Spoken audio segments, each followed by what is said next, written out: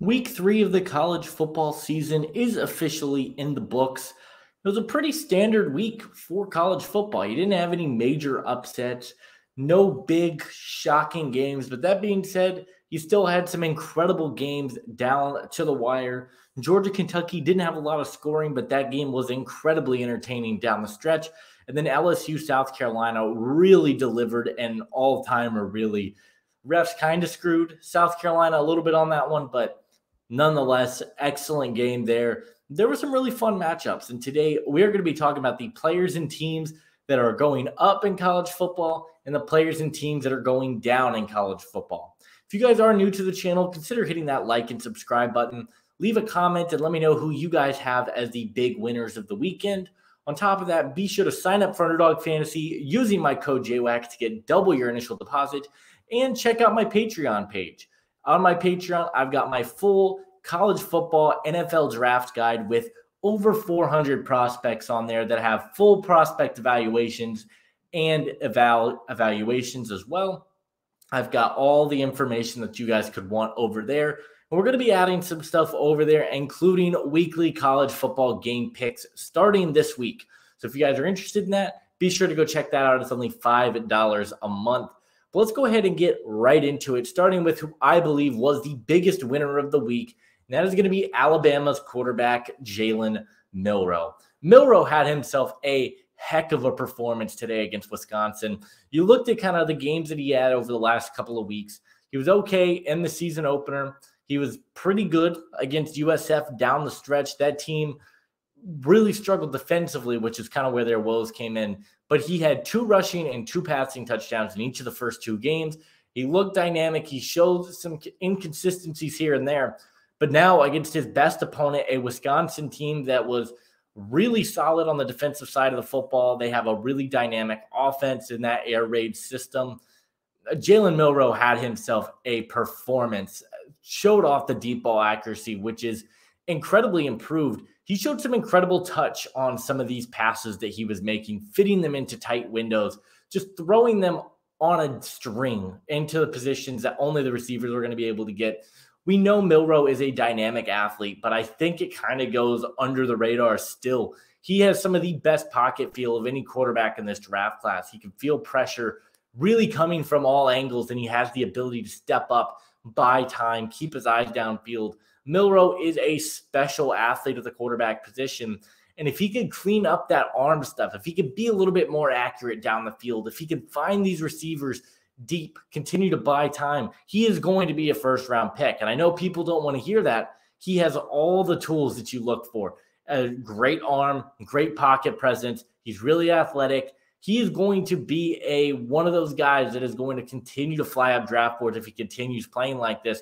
Alabama looked really, really good today, and it's because you've got a quarterback like Jalen Milroe at the helm. He looked absolutely incredible. He looked like a first-round pick. I am super excited for what he's got coming for him the next few weeks because the schedule does get tougher, but we've seen him show up in the big moments for Alabama, and I think he is a huge winner of this weekend. The big loser for me this weekend has to be the Georgia Bulldogs, and I know they won the game 13-12 on the road at Kentucky. This is a Kentucky team that got absolutely embarrassed last week against a South Carolina team that looks better than we thought they did, admittedly. We'll get to them in a little bit, but Georgia just looked completely out of sorts. And if it wasn't for Oscar Delp fumbling the ball and it getting recovered at the first down, I'm not so sure that Georgia wins this game. Defensively, they had their struggles, and it was really interesting when you watched this game. They couldn't really stop the run. This was a heavy RPO system that Kentucky was running, and it seemed like every single play, Kentucky's getting 4 or 5 yards per carry because they just had no answers. Now, when they were forced to drop back, I thought the secondary did a really, really good job at playing back, making things happen, and I liked what we saw from the secondary, but I'm not too concerned about the defense. What I'm mostly concerned about was the offense, because this is a front four that was in the face of Carson Beck all night. We know Deion Walker is a first-round pick. He was absolutely outstanding tonight. But really where you had your problems with this team, and the offensive line struggled. I know Tate Ratledge went out, but Ernest Green didn't look good. And this is the first game that I watched. I'm like, are we sure Carson Beck is the top quarterback in the class? He still has only one loss in his collegiate career. And in the final moments of this game, he made some plays and he helped get the ball down the field. But he looked completely out of sorts, bobbling snaps, fumbling the football in key situations. He just looked like he felt rushed, which I hadn't really seen from him at any point this year. It was a really interesting game. They couldn't run the ball very effectively. And I don't really think they had any true elite weapons. I like Colby Young. I think Dylan Bell's a good player, but none of these guys are elite players to me for Georgia. This is the game that I think if we look back on later in the season, this is kind of the game where I think Georgia might have been figured out. Now, they'll probably go on, finish in the top 5 and be a college football playoff team. I get that. But this was a very concerning game from Georgia and one that I don't want to write off. And I think they were a big loser. Despite the win, they're going to drop in the top 25 polls. They're not the number 1 team. And I think there's a lot of cause for concern down in Athens. The next big winner for me is Raheem Rocket Sanders from South Carolina. I do just want to spend a little bit of time talking about South Carolina because I thought they were going to be a top 25 team after this week. They looked phenomenal for three quarters in this game. Honestly, they looked phenomenal for 4 quarters. They looked really good in this game. Coaching decisions down the stretch really cost them, but this defensive front was absolutely incredible. TJ Sanders wasn't my guy in this class coming into the season. He has played up to it. He's been incredible. Tonka Hemingway made some plays in the run game. Dylan Stewart is one of the freakiest athletes I have ever seen off the edge. His bend around the offensive tackle. They were playing against 2 of the best tackles in college football today in Will Campbell and Emory Jones, and it looked like no problem. And then Kyle Kennard, I wanted to have him in the winners, and then the way his 4th quarter went ended up falling out because he had the illegal block that was not an illegal block, and then he also had a really bad, I believe it was roughing the passer penalty on like a 3rd and 5 or something like that kind of gave life to LSU. They went down, scored a touchdown. This was a really fun South Carolina team, a team I thought was going to be at the bottom of the conference. They were a winner from the week despite losing to LSU. But back to Rocket Sanders, this is a player that had a really up and down time at Arkansas. The 2023 season was not ideal from him. They really ran the ball out with KJ Jefferson. Sanders was dealing with some injuries, slimmed down this year for South Carolina. That was one of the most puzzling moves of the transfer portal when he did go to South Carolina. He had himself a day. I want to say he had 143 yards, had a couple of touchdowns, made plays happen in the receiving game, made plays happen on the ground, and he needed to be special for this team today. Once Lenora Sellers went down, he needed to step up, and he certainly did. He was one of my favorite running backs last year if he would have come out. I think he's got incredible explosiveness. He runs with good power.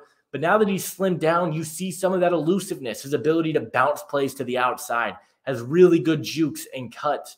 I really like Rocket Sanders. I was really impressed with the game he had today, and a big winner for me. I think that South Carolina team as a whole was absolutely fantastic. Jared Brown had a good game. Raheem Sanders had a good game. The defense was incredible, but Raheem Sanders was the player that I decided to highlight. The next loser of the week for me are going to be, it's Billy Napier. He's gone. He is absolutely going to be out of Gainesville tomorrow. Now, I am recording this at 11:14 p.m. Central Time, so he very well might be fired by the time I upload this video.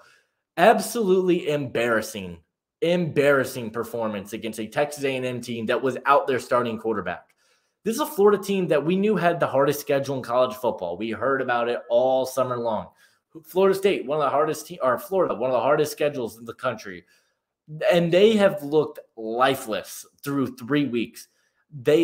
Coaching decisions got to be a little bit questionable. As a Graham Mertz truther, you got to go with DJ Lagway. He looked really solid last week. Why aren't you starting him? I know you're playing 2 quarterbacks. Don't make things confusing for your team. The in-game adjustments are poor. He has absolutely zero control over that locker room. And just an absolute embarrassment. This is a Texas A&M team that hasn't looked particularly explosive or good, and he had no answers for them against their backup quarterback. I don't really know what you expect. I think he is going to be gone out of Gainesville. I would be shocked if he gets another head coaching gig because this has been an absolute disaster for him in Florida. I think he's a massive loser of the weekend, and I don't really see anybody making any excuses for him anymore. They're 1-2. They've been absolutely embarrassed in 2 of their first 3 games on national television. And I think Florida is – I mean, I wouldn't be shocked if we see DJ Lagway hit the portal after this year, because this is a Florida team that really seems to have absolutely no control over the locker room, and it's just a mess down there. And I think that Billy Napier is a massive loser of the weekend. Another winner for me, we've got Savon Ravel. I don't want to get too crazy here, because if you guys have followed the channel, Savon Ravel came in as my number 4 corner in the class. He was on that same tier as a corner as Travis Hunter. I think Ravel's fantastic. 6'4", 185, can play zone. One of the best tackling corners you're going to see. This guy is so damn good. And every single week, it seems like he's making plays. I mean, I don't even know what's too crazy to say. I wouldn't be shocked if he's the number 1 corner in the class at this point. And yes, that is with Will Johnson in this group. Savon Ravel is so special at the cornerback position. I will have a prospect spotlight on him next week. Don't worry. He's coming very soon. I mean, I'm just impressed the more I watch this guy. The ball skills are phenomenal. He has such fluid hips, quick motions. His reaction time to the football is absolutely elite. We mentioned he is one of the most sound technical tacklers from the cornerback position. And he's not even a primarily press corner, but he does that so well. I mean, it's very, very difficult to find a weakness in Savon Ravel's game. He is so special. Had a pick 6 tonight against App State. I believe it was App State. East Carolina has never had a top 20 pick in program history. Savon Ravel will be the first. I would put all my money on him being a first-round pick. There's so much to love about this guy. And, I mean, we knew – if you guys followed the channel, you knew I was a big fan of him.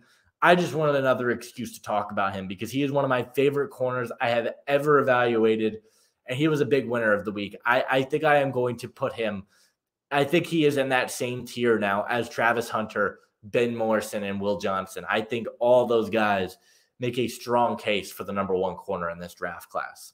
Going back to the coaching tree, I think Mike Norvell could be fired as well. This is a Florida State team that I mean, I don't really even know where to begin with this Florida State team, and get embarrassed against the season opener against Georgia Tech, where this offense just looks brutal. DJ Uiagalelei has zero control over where he's throwing the football at any given time. It could go 5 yards from him. It could go 25 yards. He has poor accuracy, which was something I saw so much from him at Oregon State. He came over with them to Florida State. I think we underrated how many pieces this Florida State team lost. I know that was the big talk. Oh, they lost these pieces, but they made moves. This team was decimated. And now that the Seminoles team, I think Florida State and Michigan have the 2 worst quarterback rooms and maybe all of the FBS. And I'm not exaggerating right now. Florida State continues to stick by DJ Uiagalelei when he is heaving the ball into triple coverage. What are you doing? It's just poor decision-making after poor decision-making. My big issue right now with the Florida State team, they've had success running the football. They haven't done enough running because they've been playing from behind. Roydell Williams had a touchdown in this game. Lawrence Toafili has showed some stuff here and there.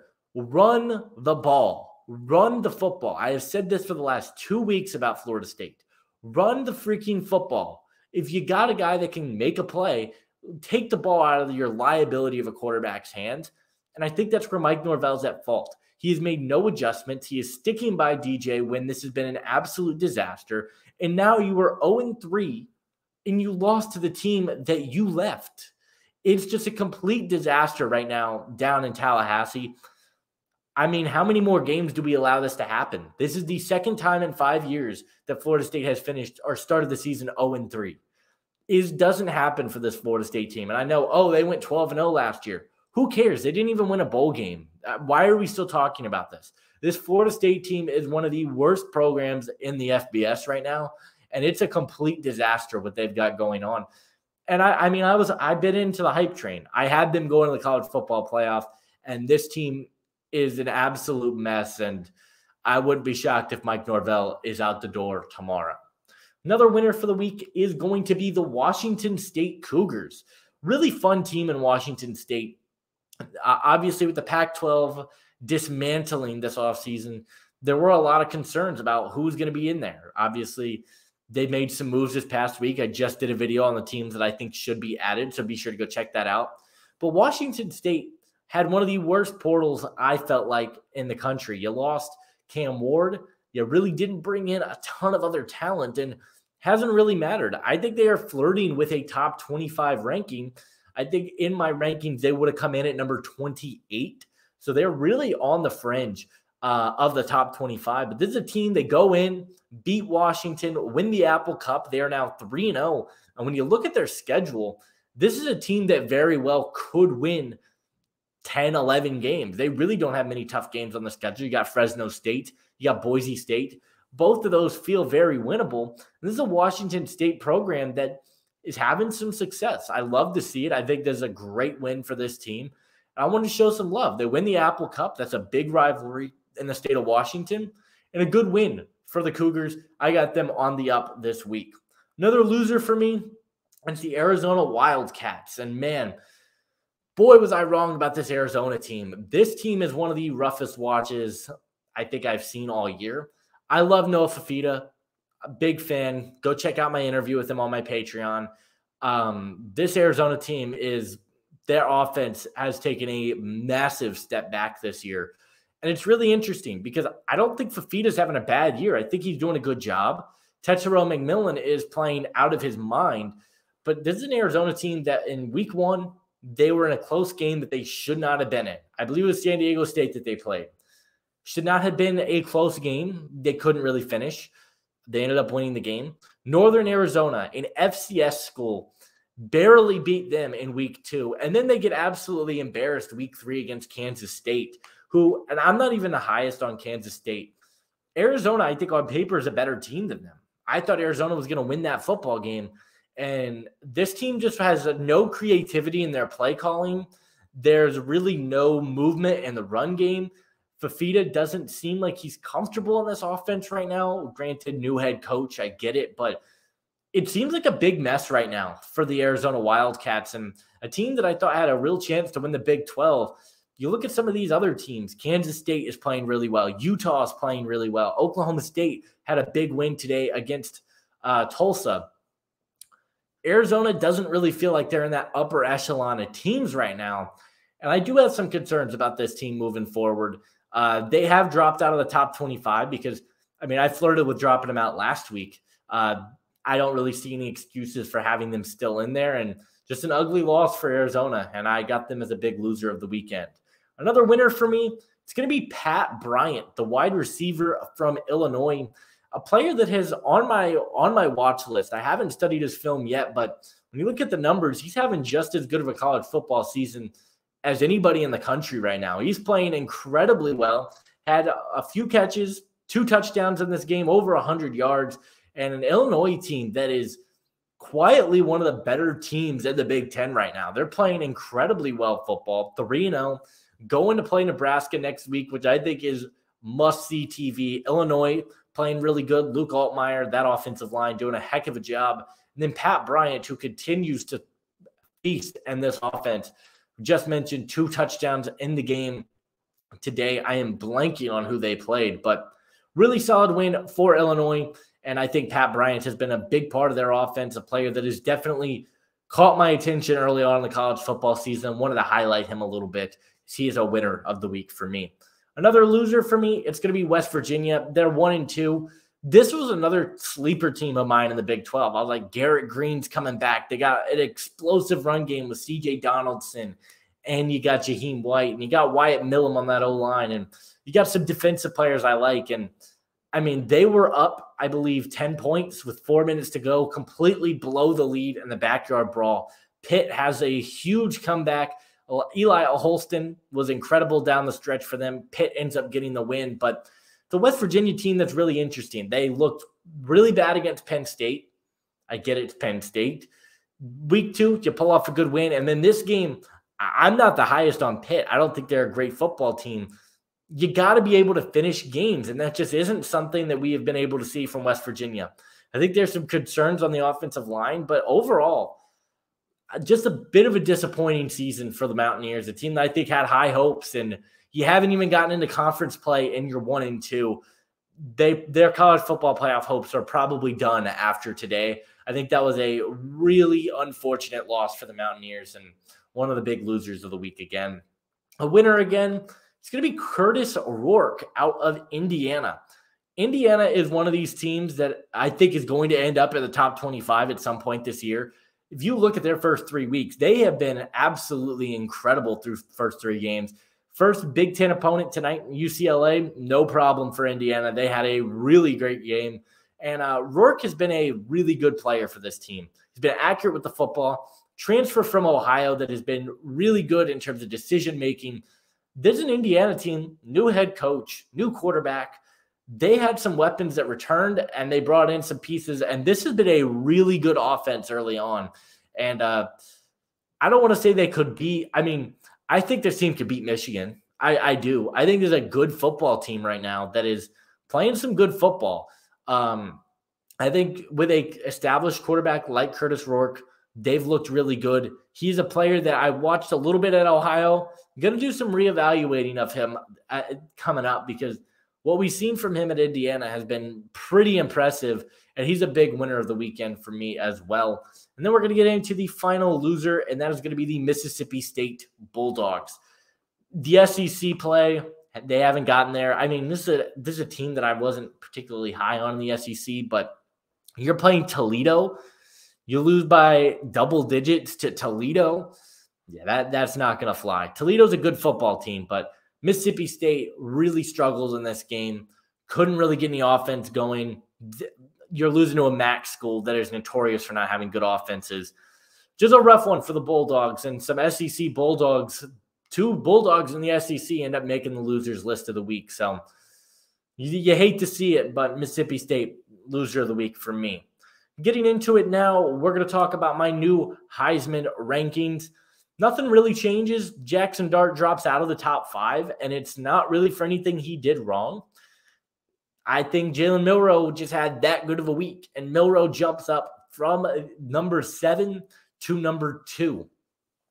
Incredible game from him. Cam Ward remains at the top, though. Had 5 touchdowns, 350 yards.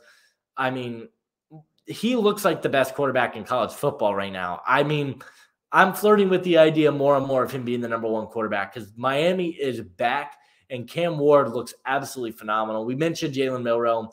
Quinn Ewers remains towards the top. Went out of this game again with an abdominal strain.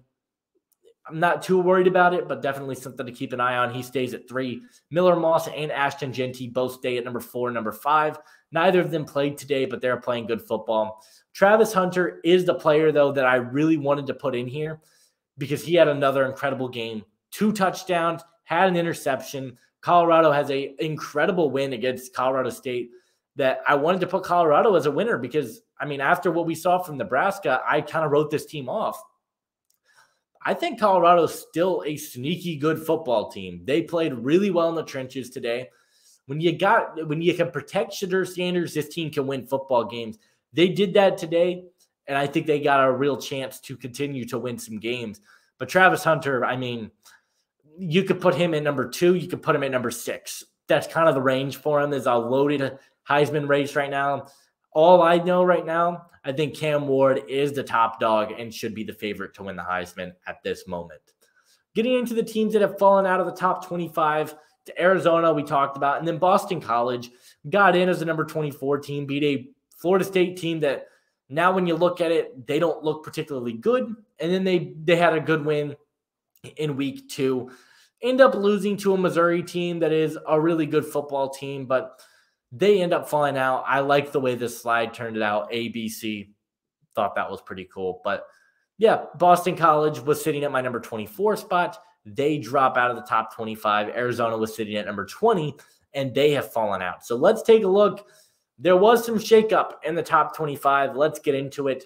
We got a new team at my number 1. That is going to be the Texas Longhorns. I mean, Texas is back right now. We talked about Quinn Ewers going out of that game. Arch Manning comes in. He plays incredible. Isaiah Bond looks I mean, I loved Isaiah Bond coming into the year. He looks increasingly awesome. Ohio State didn't play today. Ole Miss stays at number 3 for me. Had a good win against Wake Forest. I didn't think Jackson Dart had an incredible game, but he still threw for almost 400 yards. Alabama jumps up. Great game against a good Big Ten opponent there at Wisconsin.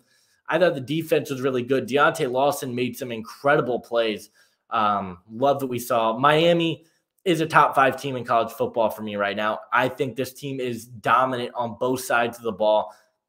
Tyler Barron's playing great. The offense looks awesome. I got them at 5. And then Georgia falls to number 6. We talked about it. I just don't see how they're a top 5 team after what we saw tonight. And looking at the dominance that those 5 teams ahead of them have had, Tennessee jumps up ahead of Utah. They pretty much swap. Utah drops down to 9, and it actually has nothing to do with anything they have done. And more so, I think I was too high on Utah. I thought they kind of let Utah State hang around a little bit too much. Good team. I got them in the top 10 still, but they're at 9. Tennessee, though, this offense is explosive. Nico Yamaliava is out of his mind right now. He's probably number 8 for the Heisman, and you can make a case he's the favorite. He's looked incredible. Penn State, they didn't play. Neither did USC, so they stay where they're at. Missouri, they stay at number 11. Good win against Boston College. I just can't get into the top 10 hype for them. I think they're fine, but they showed some weakness in that game. Kansas State remains the same after a really good win. Good performance from Dylan Edwards in that one. Oregon jumps up 1 spot for me. Good win against Oregon State. I think that was the most balanced performance we've seen from Oregon all year. Dylan Gabriel had a great game. We saw some good stuff from them. I like that one. And then Nebraska. I know people don't want to hear this. Nebraska is a top 15 team for me right now. I love what Dylan Raiola is doing. This defense is physical. They're nasty. They're finding ways to win football games, and I got them sitting at my number 14 spot, just ahead of Oklahoma. Oklahoma and Tennessee next week is going to be incredible football to watch. I like what we've seen from Oklahoma so far. But I think they're playing solid. Nothing that I'm like overwhelmed by. Good win today against Tulane, though. And then LSU drops for me. I had them sitting at number 13. They end up falling down to number 16. Good win, but the defense has to get it under control. They have not been disciplined, and they couldn't stop the run attack of South Carolina. Oklahoma State, good win today, stay the same. We didn't see Louisville or Iowa State today. They remain where they're at. And then Michigan comes up from number 25 to number 20. Good win against Arkansas State. I'm glad that we finally get Alex Orji. I think that was the right decision. Davis Warren has been an absolute disaster. Notre Dame dominated against Purdue. They stay at number 21, though. I still don't trust them. Purdue is fine. I don't think that was a game that I was too worried about. Syracuse, Clemson, neither of them played, but the 2 new teams in the top 25 for me. Illinois, we talked about it a little bit, but this is a team that has looked really good so far, had some really solid wins. I think they're playing good football. They were the most voted for team that didn't make it last week in the AP poll. I think they'll get in this week. They're 3-0, and they are looking fantastic. And then Memphis, the first group of 5 team that has gotten in the mix. Good win today against Florida State. They're 3-0. The offense looks great. Seth Hennigan is one of my favorite sleepers down the board in the quarterback class. The defense played well, and that is the new look top 25. UNLV, I considered putting them in there. I considered putting TCU in there. There were quite a few teams that were kind of in the mix. South Carolina would have probably come in and that into like that 20 range if they had beat LSU. Unfortunately, they lost, but that's kind of where my top 25 sits after this week. Let me know what you guys think. Do you guys agree? Do you disagree? Would love to hear your thoughts down in the comment section below. That's going to do it for me in this one, though. Leave a like, subscribe if you are new, and I'll see you guys in the next one. Adios.